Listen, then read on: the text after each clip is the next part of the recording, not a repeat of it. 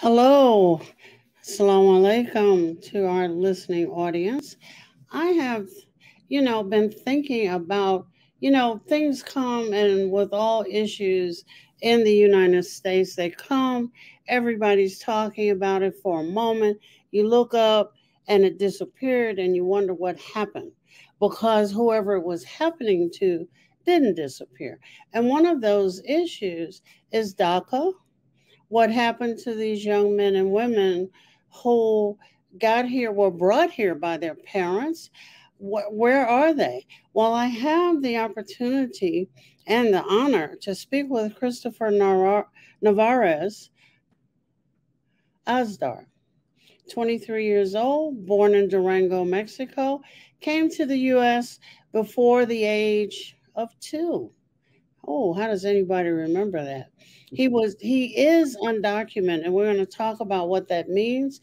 And he's currently under DACA, the Deferred Action for Children Childhood Arrivals Program.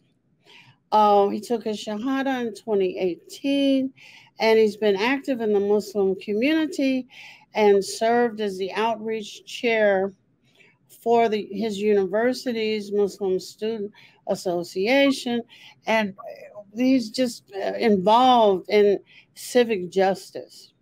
He graduated from the University of Illinois at Chicago in May of 2020 and will be starting law school at Chicago Kent this fall. All of this is just so exciting. Assalamu alaikum and welcome. Wa alaikum salam. Thank you for having me. Oh, so I got my 9,000 usual questions. Many folk who have not been involved have never known what the DACA program is. When Trump was in office, they saw young people, and some of them even joined without really understanding everything that was going on with the program. Can you first tell us a little bit about the program itself? Right. So DACA, which stands for Deferred Action for Childhood Arrivals, was first introduced under the Obama administration. And what it does is it provides some sort of protection for a specific class of undocumented individuals here in America. And so there are requirements, for example, having that the individual must have entered the U.S. before 2007, also either be enrolled in high school or have graduated high school or a GED, or be in the workforce or be in the armed forces, and then also have a clean criminal record. And there are a bunch of other requirements that come along with it. But one of the, or some of the benefits that come from individuals, recipients of DACA, is that they receive a valid social security number. So they're able to legally, they aren't able to get any of the benefits from Social Security, but they still pay into the system, but they're able to work legally here in the US. And then because of that, in some states, they're able to obtain a legal driving license and be able to operate vehicles legally. And then also they're at the bottom of the list of priority for deportation. So it's not— why are they at the top of the list for helping get documented? That's a very good question. So they are when it comes to all people that don't already have a path to citizenship. So Dreamers, which is a more broad statement that includes DACA, but that includes individuals that might have fallen short of some of the requirements, but they were all brought here at a young age. They're usually considered at the high end of priority for if there is to be any immigration reform. But for right now, at least, for DACA, like I said, we're at the bottom of the priority list for deportation, which means that individuals are not guaranteed protection from deportation, but they're at the bottom tier. So as long as they're able to stay away from any legal issues and go ahead and keep renewing their DACA protection, which is every 2 years, then they're able to live a semi-normal life compared to a lot of other undocumented individuals here in America. Well, wait a minute. I did take the course in immigration law, and it seems like all of the requirements that a DACA individual has to fulfill are the same requirements that one would have to fulfill to become a citizen. Right. So, what is the darn difference? I mean, the darn difference is that, I mean, there are a lot. It ends up being, unfortunately, that the undocumented community as a whole, but then you have dreamers and then more specifically DACA recipients, have always been used as a political pawn. And so you have either side of the spectrum, either promising to deport or promising to create a path to citizenship. But there hasn't really been anything tangible in the last over 2 decades for immigration. So like you said, all of the requirements happen to be the same and sometimes even more than individuals that become residents and then citizens, because a lot of them might do it either through marriage or have family members that are able to help them go through the process or obtain some sort of visa to come in legally and then go through the process. But for DACA individuals, it's a very, very strict and specific set of requirements. And so we're expected to be role models in society, which is not a bad thing, but that means that there's a higher bar for less protection when compared to individuals that have some sort of other legal way to residency and then citizenship. That's crazy. I mean, because you have citizens who couldn't qualify to be a citizen, under any kinds of circumstance. But what has that meant? Say if you, so can you get on the path to citizenship? Or is it the program that prevents you from getting on the path unless there's some extra legislation? So the program neither helps really or prevents someone from becoming a citizen. So it really depends on what their circumstances are outside of DACA. So for example, like I said, some people, if they end up marrying someone that is a U.S. citizen, they can go through the process that way. Then there are other ways for sometimes siblings or parents or like siblings that are U.S. citizens or parents that are U.S. citizens to then help the children. But as time goes on, they get harder and harder with the requirements for that. And then one of the things that was introduced over a decade ago, but was actually one of the reasons that I have not been able to become a citizen, is the 10-year ban. And so there is a 10-year ban that exists for certain undocumented individuals based on when they came into the U.S. And all these other things. But what it means essentially is that if my sister that is over 21 and is a U.S. citizen was ever to try to help me become a U.S. citizen, then we can definitely go through the process, but I would have to leave the country for 10 years and not be able to come in until those 10 years are over. So it's like a punishment essentially for having come in illegally initially. And so as I was growing up, and same thing with my parents, which are also undocumented, it didn't really seem reasonable to start a process which costs thousands of dollars and takes months and months on end to then have to still go back to Mexico for 10 years and then rebuild a life there, only to then in 10 years come back here. So it really defeats the purpose. That's an absurd requirement. But I want to know a little bit more about, I don't think the average one of us has a clue that all of this costs money. It's like, why don't these people just go get documented? Well, if they could just go get documented, they probably would. But it's lawyers, it's fees, it's all of this. Could you explain just a little bit about that? Yeah. So, for example, specifically with DACA, and I'll start with DACA and then go to just like people that the process of trying to become residents and then citizens.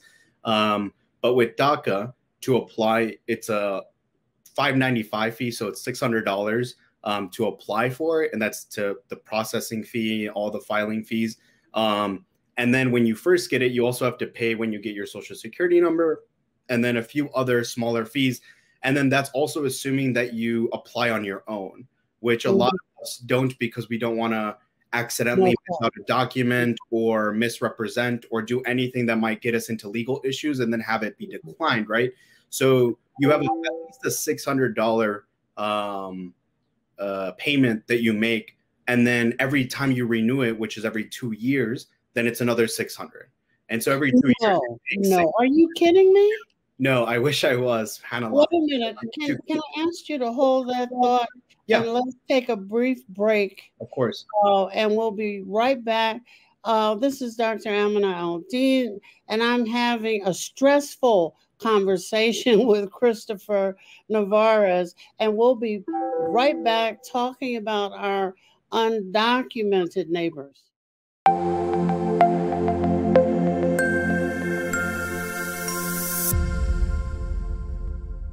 Billboards are popping up all over the country with an... Our neighbors don't realize that Muslims are absolutely opposed to ISIS.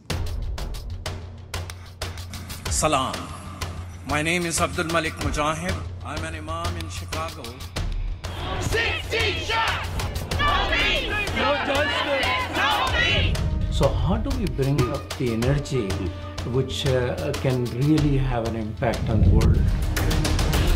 You need to build bridges of understanding among people, and we need to have America moving forward. That lesson learned have brought the strength of humanity to America, which is the diversity. Mujahid Talks, only on Muslim Network TV. Faithfully connected.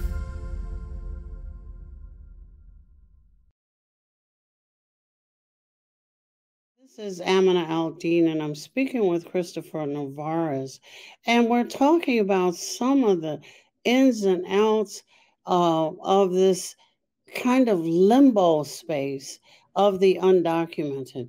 And he was just telling me that to apply just for the status is $600. Then they got all these little fees they're going to tack on, and every 2 years, you have to go through it again.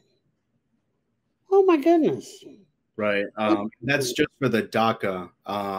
And so every 2 years, it's that $600 fee plus any lawyers or any immigration expert that would be able to help you through the process. But for individuals that go through the process of becoming residents and obtaining their green card, which includes actually some of my aunts, that takes thousands of dollars. And that's for all the filing that goes on. And then plus for that, you definitely need a good immigration attorney that's able to get you through that process. And then that's also that's assuming that you have the perfect application, right? That you don't have any other things that you might need to explain or add any additional documents that then would cost an additional fee. And then at the end of that, at least for immigrants from a lot of Central and South America, which is the majority of them, then you have to then pay to go back to your home country and fly there, and then get to the U.S. Embassy, officially receive your green card, and then come back into the U.S. And so that's another, those are other expenses that come into the process of trying to become a resident or citizen. And so a lot of the times that's why some people hold off doing it, because a lot of immigrants might not be in the financial place in their life to be able to just spend money like that, especially if they have multiple people that are undocumented in the family, which usually is the case. And so it's a lot of time, a lot of money, a lot of effort, and a lot of headaches to go through the process. And that's assuming that you can and you qualify under the requirements to apply to become a resident. I'm dumbfounded here because I'm thinking about, you have people, they're not fleeing for the hell of it. They're doing what the people who want to claim to be quintessential Americans did in coming to this country and, of course, committing genocide. But they wanted a better life. They wanted the opportunity to work unmolested, right? Right. Now, excuse me, you have people running for their lives and you expect them to have all these documents. Most people I mean, just don't walk around and in their purses or in their pockets have every document that there is for them.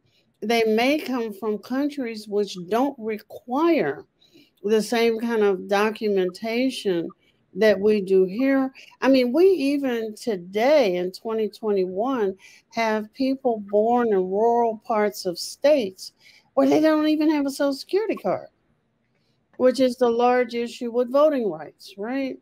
You're asking, I mean, it's dumbfounding. That's all I can say. I don't know how people can do it. But let me ask you a different question. How can we understand the person who is seeking asylum from the refugee? And I don't know that either of those is different from the person who is an illegal entry. Mm-hmm. So there are a lot of similarities when it comes to the difficulties of obtaining asylum or becoming a U.S. resident, but there are differences in the requirements. So, for example, asylees or those seeking refuge in the U.S. Usually do it from their home country, or they come to one of the legal points of entry at the border and then apply there formally. And a lot of the requirements get very, very specific to what country they're coming from. If it's a war-torn country, if there are issues with gang violence or cartels or natural disasters, a lot of that goes into play on how they're able to build their case to explain to the U.S. government why they need to enter the U.S. And explain why they can't go anywhere else, because that is one of the requirements. They have to explain why they're seeking it here in the U.S. and not anywhere else. And that's a hard thing to explain sometimes when you're simply trying to just escape your home country and get somewhere safely. And then because the U.S. a lot of times doesn't recognize a lot of the conflicts or a lot of times, unfortunately, genocide or ethnic cleansing or other horrible, horrible things that are occurring in other countries, because the U.S. doesn't always legally or officially recognize that that's going on. Right. When individuals apply using that as a basis, they get denied because the U.S. government doesn't accept certain reasons when it comes to coming into the U.S. And then it's very common for individuals to get turned around for missing one single document in their application, and they have to refile. And during that whole time, they're presumably back in their home country where they're trying to escape, right? A lot of times with children or individuals that simply can't defend themselves against, whether it be cartels, gang violence, soldiers, or any other sort of things or individuals that seek to harm them. Well, it's very interesting because the picture that is painted for viewers here is that these countries are just a hotbed of ongoing, unrelenting violence, rape, I don't know, kidnapping, this, that, and the other. And I'm saying, well, that's not quite true. And I've interviewed folk who's one young lady whose grandmom didn't want her to return. I think she was from Brazil, who grandmom didn't want her to return to Brazil. She wanted to see the land, ancestral home. And she went there, and the relatives there was saying, don't go out, go out in a group. And I said, well, that sounds like Chicago. But, the picture that is painted here is this unrelenting, the worst of the violence one could ever see. Whereas we in the United States, as you well know, have some of that same kind of violence in every city and every state that one could go to. And I still don't understand what papers. If you're running from somebody that wants to hold your a family hostage, how are you going to have all these papers? Right. Right. It's unfortunate. To put it easy, the U.S. a lot of times paints the rest of the world as, like you said, this war-torn, Right. crazy jungle, Right. to put it lightly, when it comes to trying to explain America's greatness, right? And showing that we're the absolute best country in the world, but then at the same time turn a blind eye when we have individuals from those same countries that do have issues at a lot of times trying to come in and find a safe haven in a country that's been built by immigrants, by refugees, and by on the backs of a lot of people that unfortunately are still fighting for their rights or trying to find a place to just live safely and at peace with their family. Well, I think a lot of that, and I want you to think about it as we take another little quick break, a lot of the havoc and environmental and economic woes have their origins here in the United States. So I want you to think about it.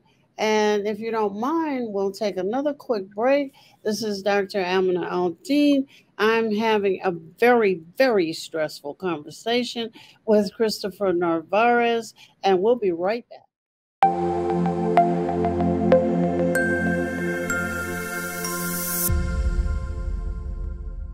Assalamu alaikum! I love Adam's World because it makes me learn in a fun way. That Adam has a green face and orange hair. I like this song.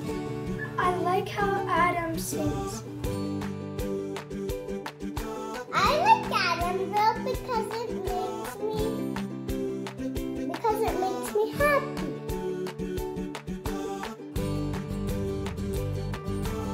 What? No.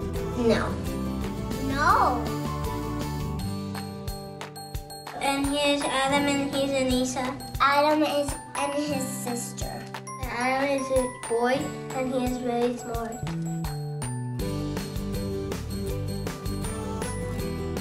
Download the new Adam's World app at adamsworldapp.com and let's help tomorrow's Muslims today.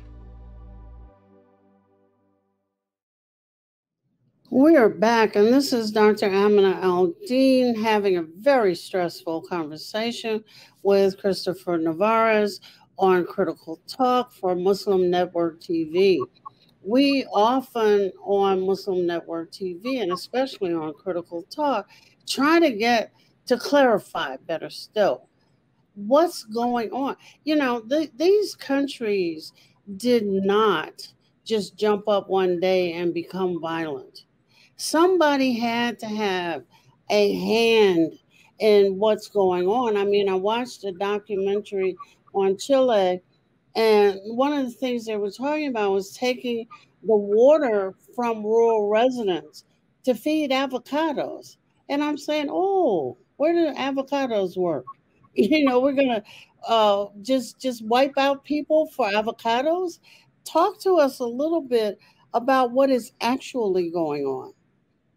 Right. So more broadly, when you look at a lot of the countries in different regions of the world that either have ongoing wars or conflicts or ethnic cleansing, unfortunately, usually the U.S. has some sort of connection to it, whether it be funding the government or backing the government or rebel groups within it.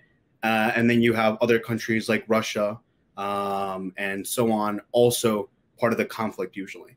And so it's a lot of proxy wars and a lot of moving of chess pieces. And unfortunately, those chess pieces end up being innocent civilians and innocent families around the world. And that can be said for any topic that you could think of when it comes to, for example, the Iraq War or the war in Afghanistan, or more currently what's been, it's been going on for decades, but only really coming to the spotlight, at least here on social media and on the news kind of here, is the illegal settlements of the Israeli government on Palestinian land.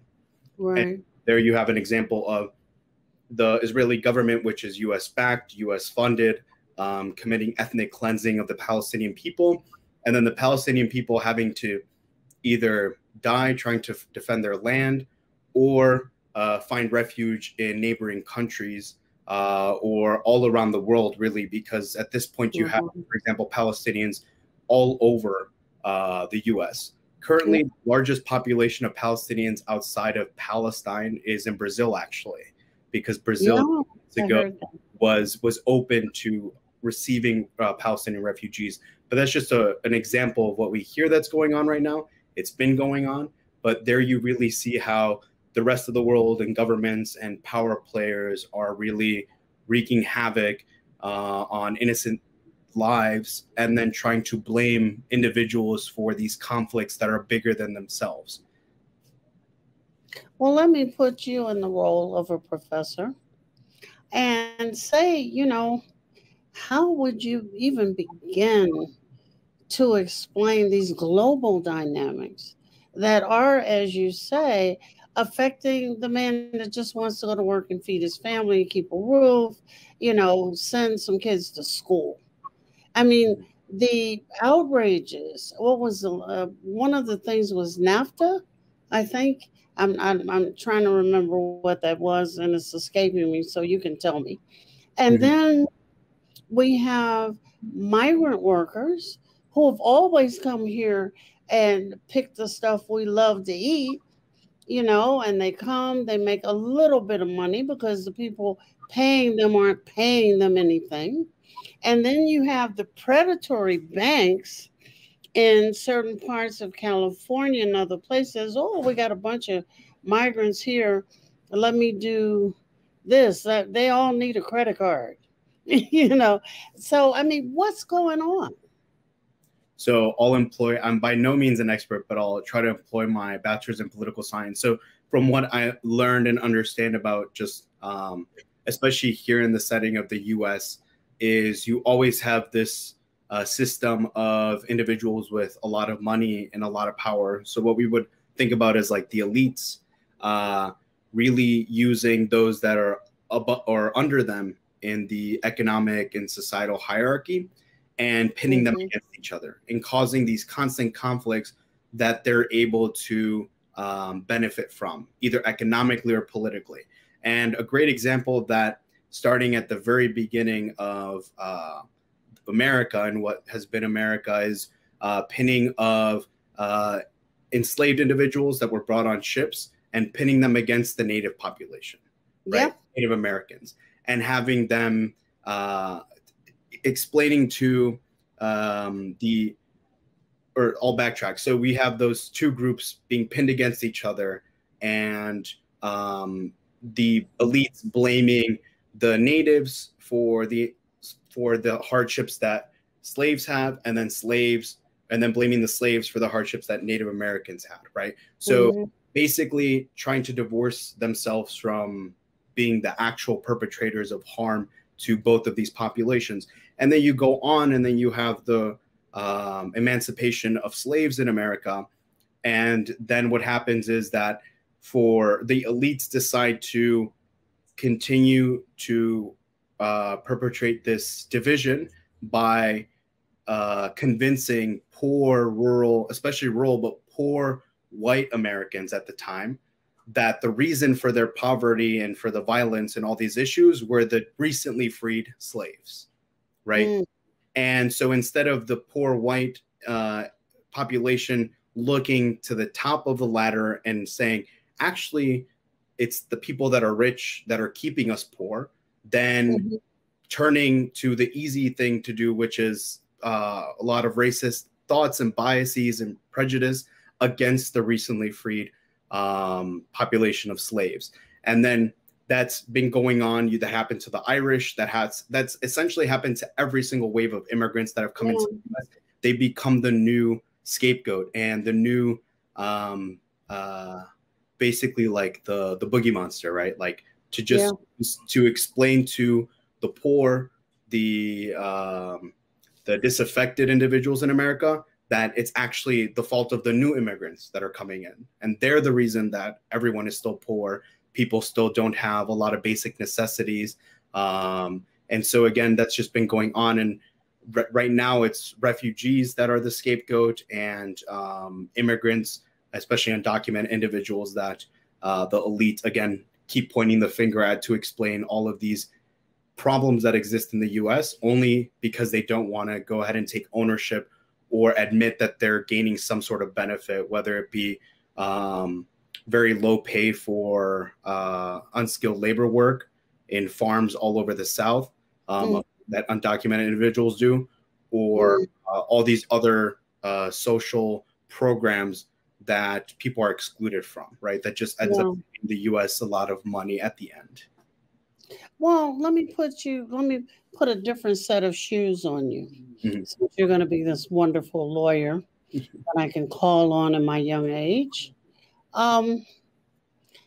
Every sovereign nation has to have rules for who belongs, who doesn't, who can come in and stay and benefit and not. Many of the countries in the Muslim world have no right to immigration. You can become a resident, but you can't become a citizen. So now here we are in a diaspora, so to speak, and we're wondering, and Muslims are on both sides of the fence, but not taking seriously the fact that no Muslim country will let you, I don't care if it's 10 or 20 years, become a citizen. You can become a resident. And the Muslim world is in extreme turmoil. So while everybody that comes to the border is not Mexican, and I think I've explained that at least 1,000 times, but there is no understanding. There is America, which is synonymous with the United States. And there's a whole nother continent that nobody ever thinks of that has states. And then you have folks, the Uyghur, the Rohingya, the Palestinian, all of these people running from same in some instances, and in other instances, a different kind of horror. How do we, as Muslims, begin to think about this in productive ways? So I would have like what many would consider, at least currently still, like a more radical view on just immigration.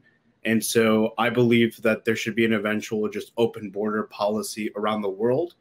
And the reason that that sounds extreme to many is because we think of all the issues and conflicts that are occurring around the world, right?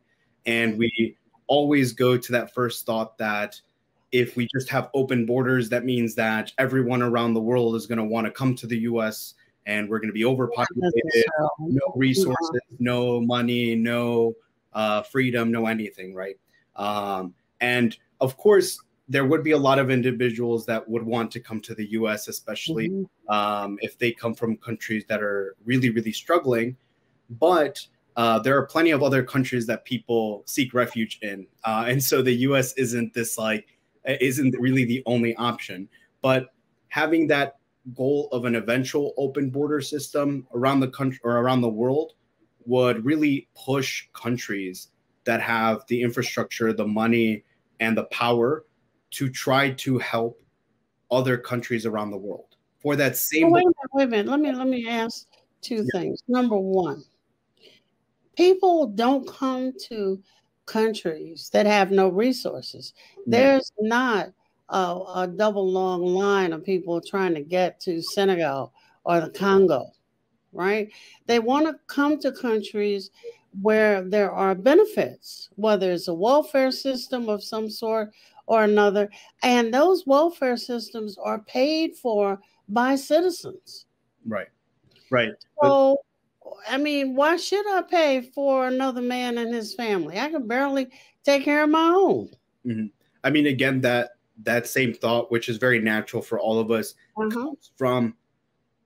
comes from the fact that there are all these other conflicts around the world, that the U.S. and other countries that have the power to prevent or to help haven't, and instead have a lot of times exacerbated and just made worse.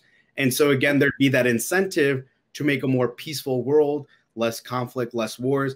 Obviously, that doesn't mean that then every single country would be the same or would prosper in the same way, right? You have a lot of other factors, for example, the geography, where it's placed, the population, resources, all these other things that would really dictate which ones prosper way more than others.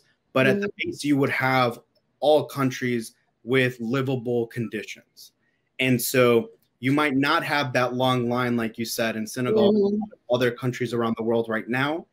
But the goal of having an eventual open border system would push countries to stop causing and wreaking havoc around the world, because of that fear that everyone will then go to countries, the few that do have resources, right? Well, wouldn't you agree that that's some of what's happening now?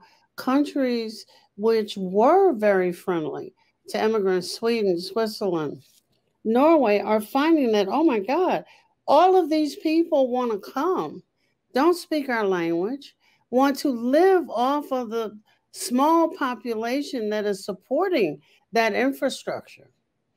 What do you do with that? Because you have to admit, when people who are same language groups migrate, they migrate into their same language group, and then everything becomes that same language group, and they create a bubble. Mm-hmm. I mean, that is definitely still the case, because, again, there are very few countries that accept refugees or immigrants more openly, and that also have the resources. So it's like this very specific group of countries. It is. That you could the name. Ones that made money off of the countries that the people are fleeing. Exactly. So that's, again, the mistake that we make sometimes of trying to then blame people that are coming into our countries, which at the end of the day, I mean, as Muslims and just as individuals and humans, we have to remember that countries were created and they're drawn out very arbitrarily and have since the beginning of time, right? Since you've had states or governments or systems that resemble that. So again, this idea of people coming into our country and not speaking our language or our culture are things that feed into a lot of this, like xenophobia, bigotry, and this idea that somehow that others coming into our system will always debilitate it, when we know from the U.S. as the perfect example that immigrants and groups coming into the U.S. have only really strengthened it and are the big reason why America is successful, right? America is built on the backs of slaves, of immigrants, of refugees, and of people that have long fought for their rights.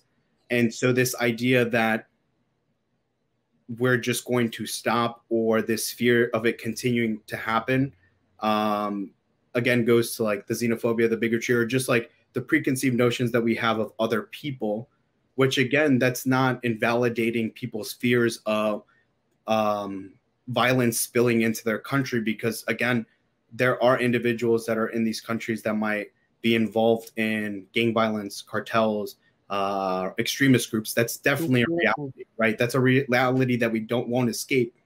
But then again, we have to remember that that's not exclusive, or sorry, that doesn't exclude the U.S., because the U.S., we also have problems that we face like that, right?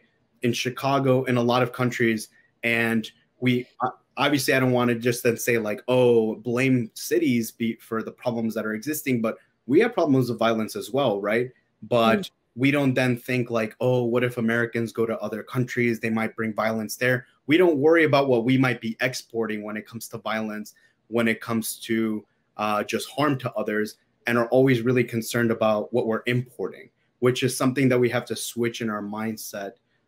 Because again, like I said at the beginning, at the end of the day, we are Muslims, and we understand that all of these systems, all of these things are created by humans, but at the end of the day, we humans are created by our creator, right? By Allah subhanahu wa ta'ala.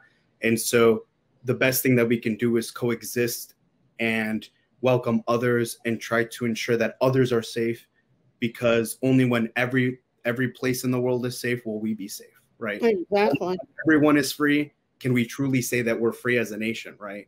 It's again goes to those same mottos that we hear a lot of times at rallies or whenever we're hearing about civic justice. Okay, we're going to take our last break. This is Dr. Aminah Al-Deen and Christopher Nevarez. We're trying to make the world a better place on Critical Talk on Muslim Network TV, and we'll be right back.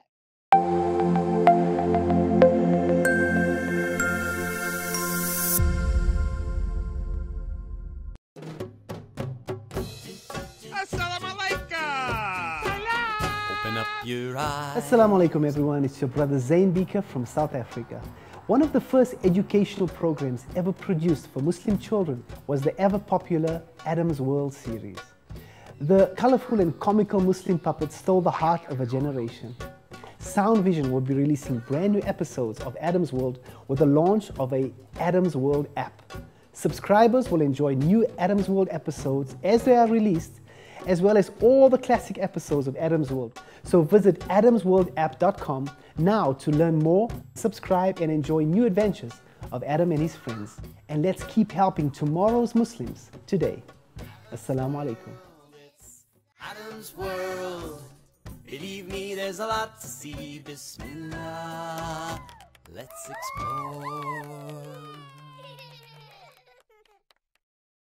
This is Dr. Aminah Al-Deen, and I am with Christopher Nevarez on Critical Talk for Muslim Network TV.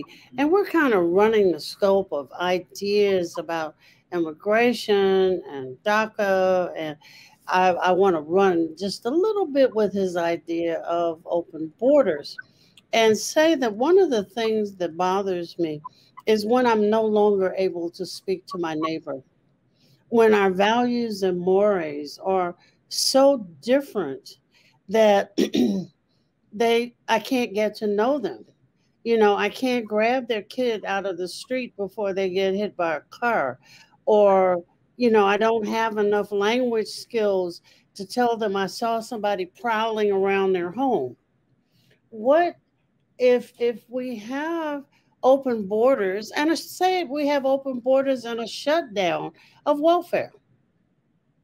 So going to that idea of, like you were mentioning, language or some of the barriers that might exist initially, again, that's what I think it would be. It would be an initial possible struggle that would just occur, some like cultural clashes, but there are plenty of examples during world history of groups that have come together and have learned basic communication, have learned to coexist.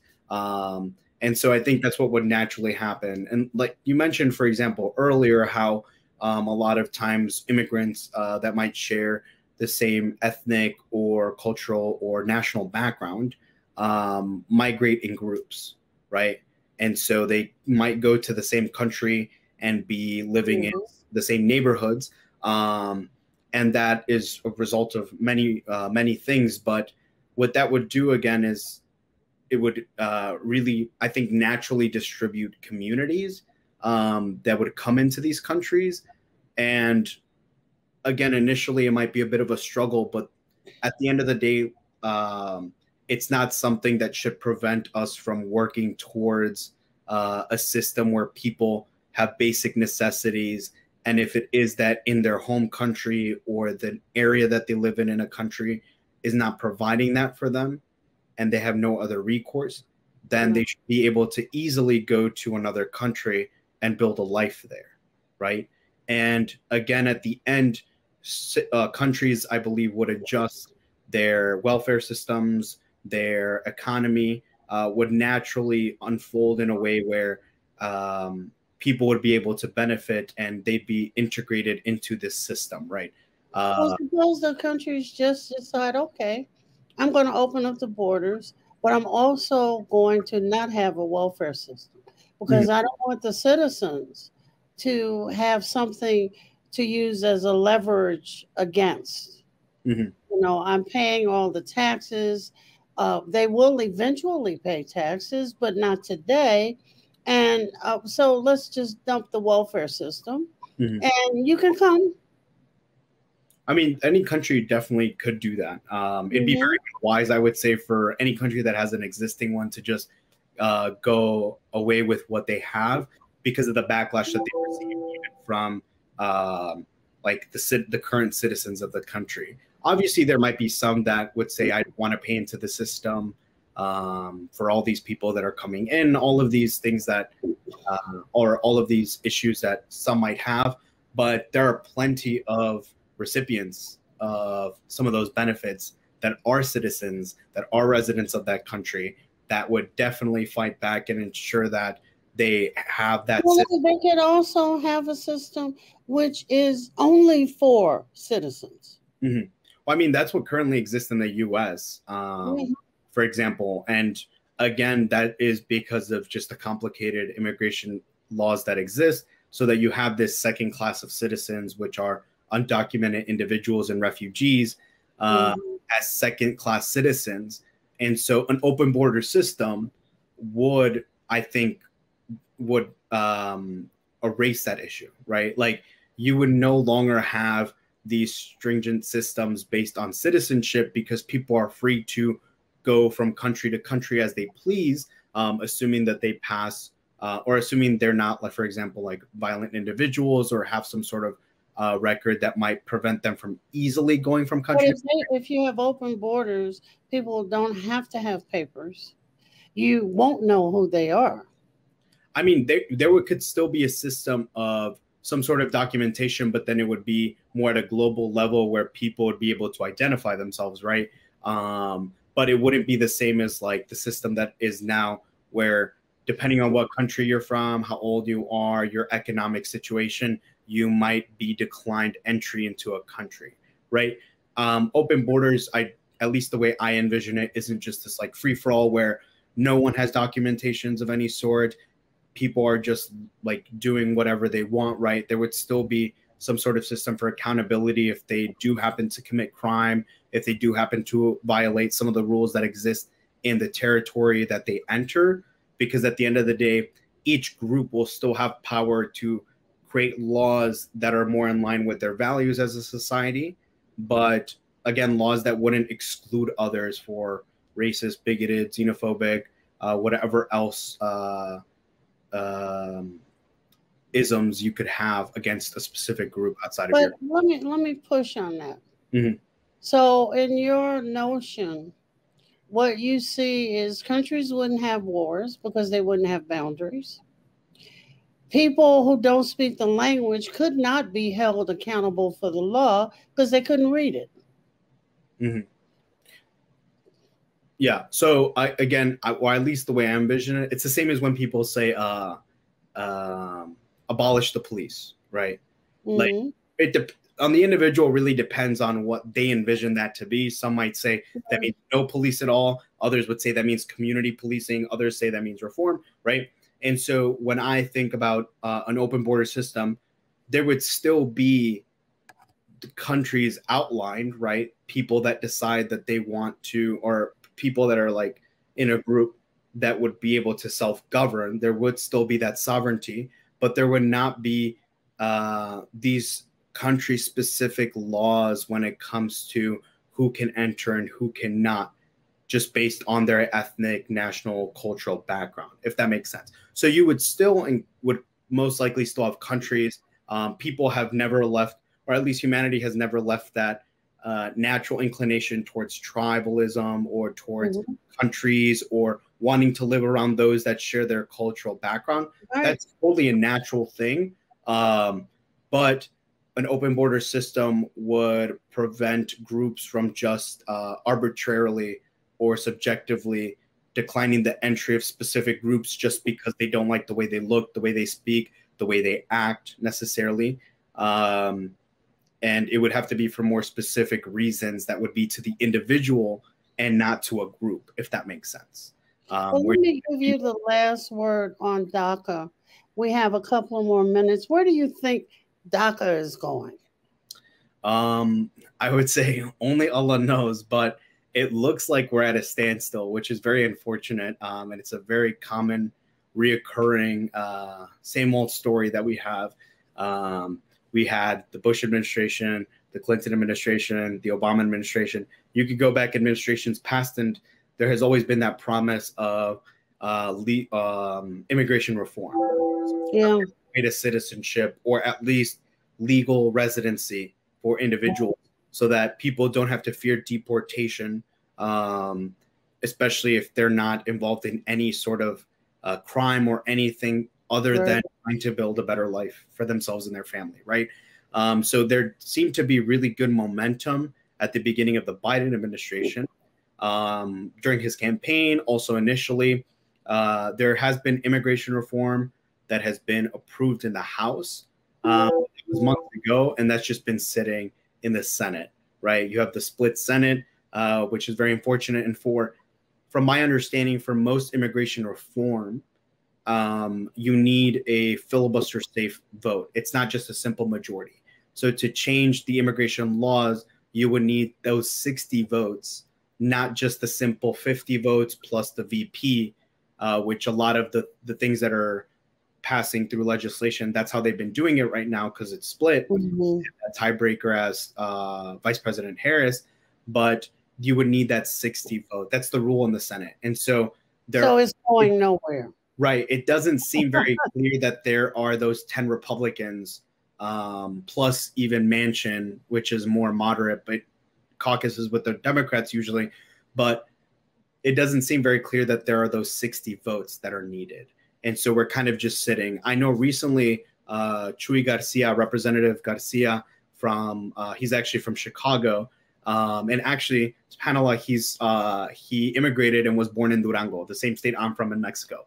But he recently, even in the last few days, put out a statement and spoke about him not supporting any reconciliation on a budget until something about immigration is included in that same resolution.